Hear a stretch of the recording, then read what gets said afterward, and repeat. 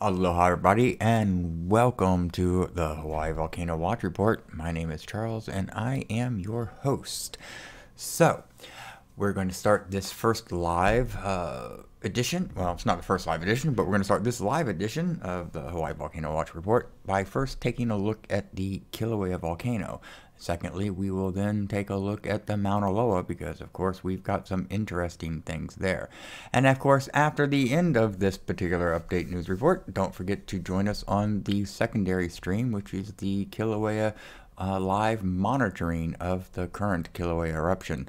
And, of course, that stream will restart after we conclude this edition of the Hawaii Volcano Watch Report update. So, moving on, let's go ahead and get started. We're going to take a look at the Kilauea update that was posted by the USGS today, Friday, March 19th, 2021 at 7:54 a.m. Hawaii Standard Time. Their basic observations on the summit show that the most recent sulfur dioxide emission rates measured on March 18th was 700 tons per day. This is an elevated rate compared to the rates in the months before the eruption started on December 20th, which was less than 100 tons per day. But it's still lower than the rates that were recorded during the pre-2018 lava lake, which was around 5,000 tons per day. Now, the summit tilt meters recorded minor inflationary tilt over the past day as a part of a deflation-inflation event cycle. Seismicity remained stable with elevated tremor compared to observations before the eruption. Looking at the East Rift Zone, the geodetic monitors indicated that the summit and upper portion of the East Rift Zone between the summit and Pahoa crater have stabilized after contracting by several centimeters in the early days of the ongoing eruption. Refilling of the East Rift Zone continues at rates similar to before the December 2020 eruption. SO2 and H2S emissions from Pahoa were still below instrumental detection levels when measured on January 7th. So real quick, I want to point out something there that we just read. They state that the refilling of the East Rift Zone continues at rates similar to before the December 2020 eruption, meaning that before the eruption up at the Kilauea summit in the Halemaumau crater began on December 20th, we were seeing a inflationary trend in the East Rift Zone traveling from the upper into the middle Rift Zone areas. The middle Rift Zone is located between the Pahoa crater and the Highway 130 area in Pahoa. Now, when the eruption up at the summit began on December 20th, and we saw the upper area of the rift zone contract by several centimeters, there was a deflation or stabilization in the inflation of the Middle East Rift Zone. And that has pretty much remained, stable and not changing or if just deflating slightly since then. However, they've recently changed the wording here to indicate that that trend is now reversing itself, and we are beginning to see inflation again at similar rates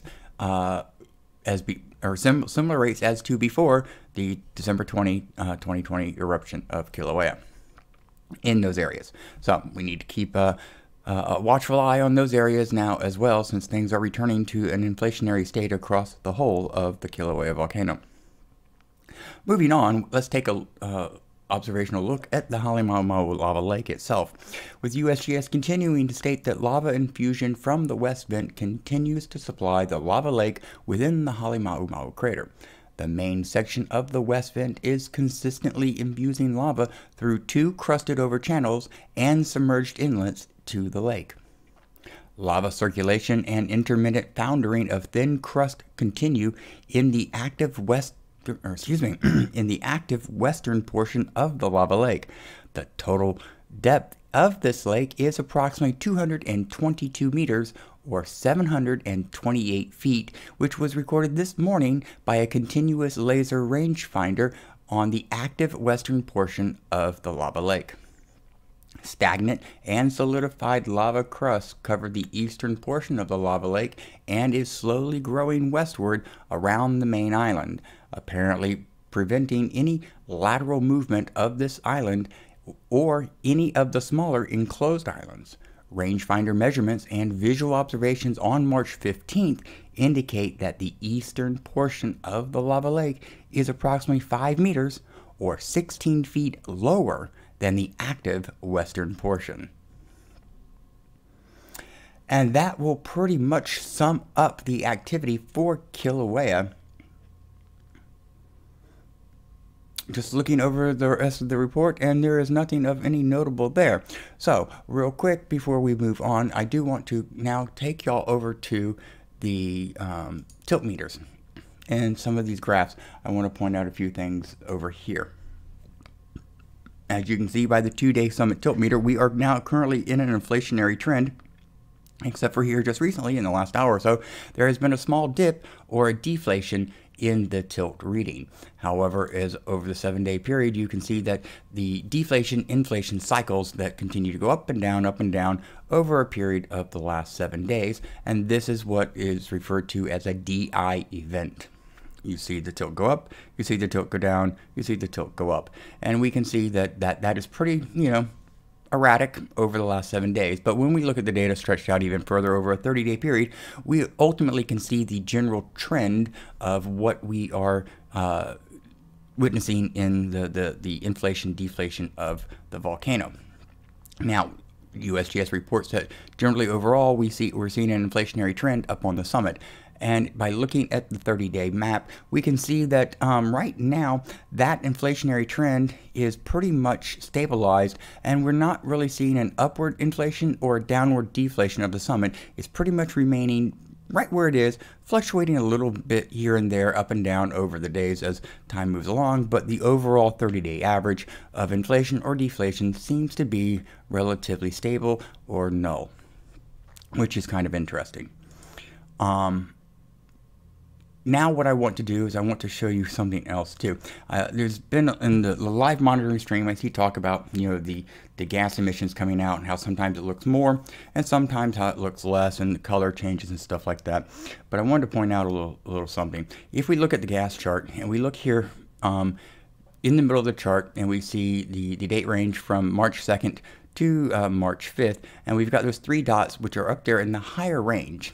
If we look at that over on the excuse me, on the lava lake depth in that same range, we can see that as we had an increase in the emissions, we also had an increase in the depth of the lava lake by at least what looks like 2 or 3 meters in that 3-day period, which is kind of interesting. So this is how we tie all this information together and why all these graphs and charts and stuff are included in the monitoring stream that will continue after this update. Because we can see correlations in these data, and this gives us trends, and it's the trends that we use to forecast or try to interpret what we're seeing in the volcano's activity itself. So that pretty much covers it for now with the Kilauea volcano. I want to move over and talk about the Mauna Loa volcano because we have some things happening over there. So first, what we're going to do is the same as we do for the Kilauea. We are going to take a look at the USGS report and see what they have to say, and then we will look at some of the information and discuss. So USGS reported yesterday, Thursday, March 18th, 2021 at 3:46 p.m. Hawaii Standard Time that their current observations have recorded over 40 earthquakes beneath the upper, and I hope I get this right, the upper Ka'oiki seismic zone, and about 21 yeah. Let's try that again. On March 18th, 2021, the USGS Geological Survey's Hawaii Volcano Observatory has recorded over 40 earthquakes beneath the upper Ka'oiki seismic zone, about 21 kilometers or 13 miles west-northwest of the volcano. So, I'm going to show you where that is, because this is what we're going to be talking about when it comes to the Kilauea, or excuse me, the Mauna Loa volcano. This is the area right here that they're talking about. And you can see to the left there is the Mauna Loa Summit Caldera, and down to the bottom right is Kilauea. So, moving on. These earthquakes are occurring in a cluster of about 2 kilometers or 1 mile wide, and 0.5 to 6 kilometers or 0.5 to 4 miles below the surface. The largest event in the sequence so far was a magnitude 3.5 earthquake, with the bulk of the events being less than a magnitude 2 and not widely reported by any residents. Reported felt events were described as weak shaking with a maximum intensity of 2 on the modified Mercalli intensity scale. Now, clustering of shallow earthquakes in this region does not mean an eruption is imminent. HVO has recorded shallow earthquakes in this area for many decades across several eruptive cycles on both Kilauea and Mauna Loa. These earthquakes do not show any signs of magmatic involvement and are part of a normal readjustment of the volcano due to changing stresses within it. And those changing stresses would be the inflation and deflation and the filling of the shallow magma storage chamber. Just to point out, that is the stresses that they would be referring to. Other monitoring data streams for Kilauea and Mauna Loa, including ground deformation, gas, and imagery, show no signs of increased activity. Now, HVO continues to closely monitor geologic changes, seismicity, deformation, and gas emissions at Kilauea and Mauna Loa volcanoes, and HVO will issue any additional messages and alert level changes as warranted by changing activity. Okay, nicely said, and all that by USGS. Now, y'all know that I normally agree with USGS on a lot of things. However, there are times that I don't agree with them. There has been a few of those times with the 2018 eruption. There has, been some things with the water lake that was in the Halemaumau crater prior to the December 20, 2020 eruption. But that's what happens. Sometimes one person says one thing, sometimes, one person says another, and those two things may not necessarily agree.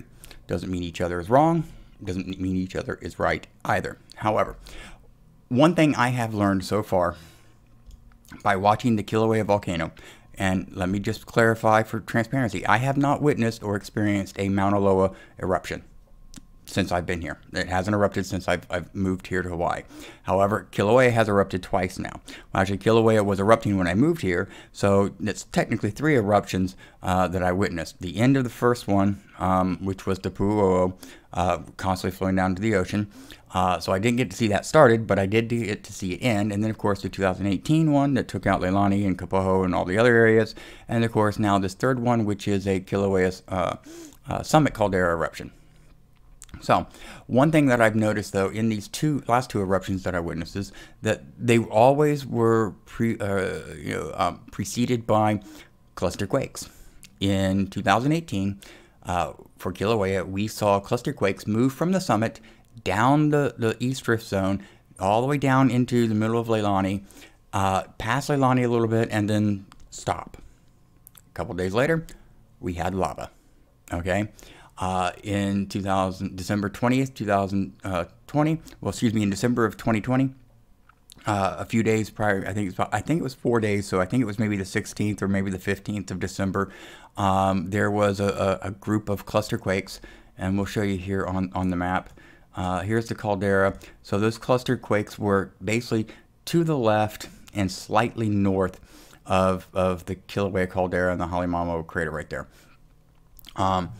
And these cluster quakes occurred very shortly. I think it was a period of a day. There was, I don't know how many, there was at least 50, 60 of them or something like that. I made, of course, comment that this is something we should watch, that, up there it could be, pending eruption, coming soon, who knows, blah, blah, blah. And then, of course, poof, December 20th, we lose the water lake due to a new eruption at the Kilauea summit. So I have to ask myself that question about these cluster quakes. Even though USGS says this is all par for the course, I still have to say, well, the last 2 eruptive events that I witnessed on Kilauea, had cluster quakes preceding those events. So now I have to ask myself, is this the same type of signal? And even though USGS says it's not, and they're probably right, because I think they probably do know a little bit more than me, but I'm really good at putting connections together and finding patterns in data and things of that nature. And one thing I've also noticed as well is the 2018 eruption and this 2020 eruption. They say they're looking at ground deformation, increases in emission rates and things like that as part of the data points in order to understand whether eruptive activity may be coming, to the mountains, etc. However, in both these two eruptions, there was no changes in that data prior to the lava emerging on the surface. So I don't know if I would necessarily rely on that alone, saying, hey, okay, we don't have no emission changes, we're not seeing any major inflation, etc. So all these cluster quakes or this quake activity don't mean anything. I don't know if I would necessarily agree with that. And just to point out, which I found very, very interesting in one of the update reports I've read, and some of the other information is USGS basically is saying that these cluster quakes are just adjustments, stress adjustments, and they've seen them over the last decades, and I'm sure, we have that type of activity. But then they go on to say that also would be a good time for everybody to review their volcano preparedness, plans and lists and, supplies and stuff like that. So I don't understand. When someone says, oh, don't worry, but oh, be prepared, it makes you wonder if maybe they're not sharing all the information. And I do know that USGS don't publish everything that they know, just, I guess, the highlights or the main points, etc. So Mauna Loa is a very active volcano. It still is. It probably will be for a very, very long time as well. It's a little bit more sleepy than Kilauea, I think, when you look at the historical eruptions and frequencies and things like that in nature. But I do believe that Mauna Loa is charging. I do believe that it is pressurizing. We can see, and actually, let's go take a quick look at that real quick, if I can bring it up. Here in this image, you hear in the bottom left these blue and green lines. This is the inflation and deflation tilt meters. Same thing that we look at over on Kilauea, but we have two located up on the summit of Mauna Loa.